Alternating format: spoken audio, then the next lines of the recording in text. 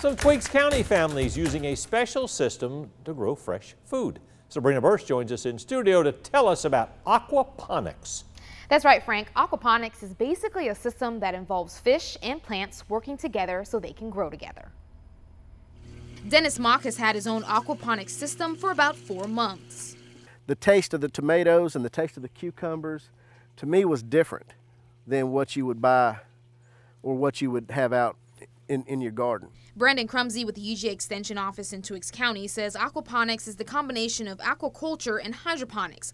Basically, the waste fish create in the water is pumped through a system to fertilize the plants. The plants then help clean the water that's pumped back into the fish's tank. I've seen the fish grow. They were about 2 inches when I got them. They're about 4 to 5 inches now. So just kind of watching everything happen, its own little ecosystem. Crumsey says with only one grocery store in the county, the aquaponics system has many benefits. You would have a fresh meat source in the fish, and you also have access to fresh produce.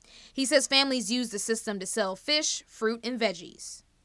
It could help potentially create jobs and also address the food insecurity issue in Twiggs County. Mock is currently growing tomatoes, cucumbers, basil, and other herbs.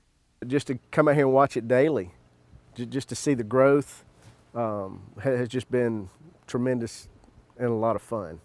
He spent a couple $100s to buy the supplies to build his own system. It's all worth it. Now, Mock says with this system, he doesn't have to deal with deer eating his plants or worry about picking weeds. Frank, back to you. A couple of big pluses there. Thank you, Sabrina. The aquaponics system is all natural and does not use any soil.